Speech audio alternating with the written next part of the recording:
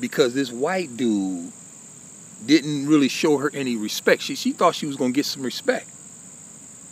She thought she should be respected.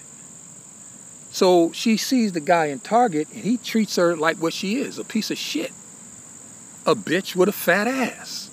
Which is something, again, that I told y'all. I told y'all this, man. I said these white dudes, see this shit here, this whole divestment and leveling up and all this shit that these bitches be talking on YouTube. I told y'all, I said this is the perfect storm for white men. This is the perfect storm for them because these black women are throwing that pussy at these white dudes.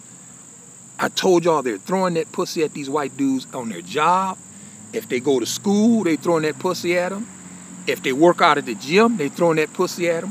Wherever they see a white man, wherever they see one of these white boys, if she comes in contact with him, you can rest assured that black bitch is throwing that pussy at him. And the white boy, if he works in like corporate America with the bitch, and she's trying to throw her pussy at him, the white dude, he ain't gonna say nothing. He's not gonna push forward because he don't want to lose his job. He ain't gonna fuck up his money for no black pussy. He ain't gonna do that. He gonna sit back and just, watch the bitch throw the pussy at him until it becomes painfully obvious.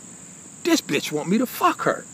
And at that point, alone, if you work in corporate America, you work in an office with these motherfuckers, and you sit back and watch, it's at that point that white boy will become more aggressive, and he'll start commenting on her ass. Why that dress fits tight around your butt, and she'll laugh about the shit, cause see, she don't consider that sexual harassment.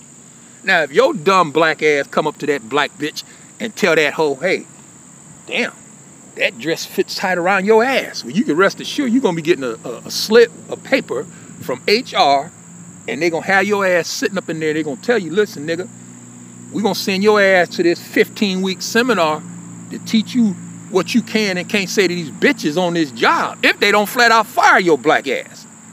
See, that's the luxury that white skin has. Because these bitches are throwing that pussy at these white dudes. It's the perfect storm for them. All they have to do is be white. He doesn't have to have any fucking standards. He doesn't have to be in shape. He doesn't have to be, have a car. He doesn't have to have his own home. I've done videos on these bitches who dealt with white dudes who are homeless. White dudes who are strung out on meth. They take them into their home, take them around their children. I've done videos on this shit. It's all over the fucking internet. These bitches are mentally ill. And they're throwing that snatch at this white dude, and this creates the perfect storm for him.